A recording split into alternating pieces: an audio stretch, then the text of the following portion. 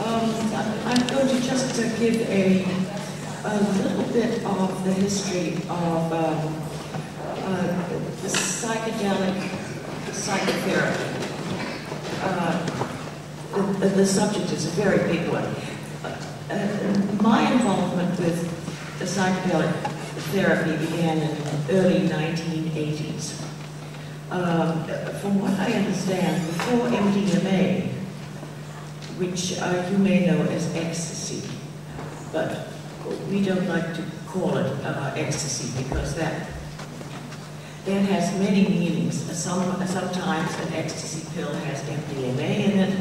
Sometimes it has no MDMA. It is a meaningless word. So we like to call it MDMA. Before it appeared on the scene, my understanding is that psychedelic psychotherapy was a very quiet thing. Only perhaps a few psychologists and psychiatrists did this kind of work. Usually it would be with a very few patients, very carefully chosen. And they did not do it loudly because the drugs they used were mostly, I believe, LSD and mescaline, maybe a few others. But both of those drugs were already illegal. So this was pretty much underground. Now, this was usually the therapist would have a patient with problems who would come to the usual way, the normal way, and they would work for 6 months to perhaps a year.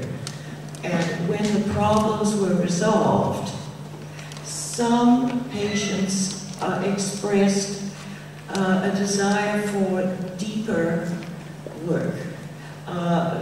Perhaps they would express it as a spiritual growth work.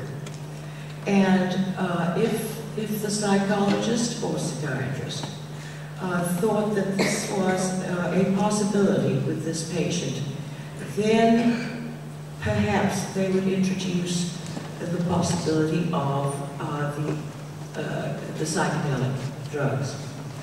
But this is an entire story in itself, is how to choose or not choose these patients. Now, when MDMA became known in the mid-1970s, some therapists tried it out. Now, there was a psychologist called Leo Zeff, an elderly gentleman who was a good friend of Sasha's. And he was the first therapist to take MDMA seriously as a therapeutic tool. He was on the verge of retiring. He was in his 70s, I think, from his clinical practice. And Sasha gave him some MDMA and asked him what he thought about it.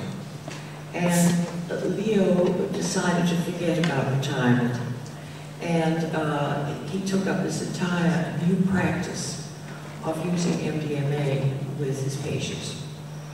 I think that eventually, in the next, I think it was 10 years, he went across the United States, and then he went in many places in Europe, and he trained psychologists and psychiatrists in how to use MDMA. Now remember, MDMA was not illegal at that time. The first rule he had was that you do not give any psychedelic drug or MDMA, which is not a psychedelic. You do not give such a drug to any patient unless you have taken it yourself. And this is a rule we also believe in. At his memorial service, a friend of Leo told us that she figured that he had trained approximately 4,000 therapists during the last 5 to 10 years of his life. And he was the first one to do this with great intensity. And now, the therapists who took up this practice were using mostly, or if not entirely, MDMA, because most of them had never tried using these other drugs. It was a new, unexplored drug, so of course they were very quiet about it also, even though it was not illegal. They all intended to publish eventually, after a few years. They wanted a certain number of patients hours to give them something to really write about.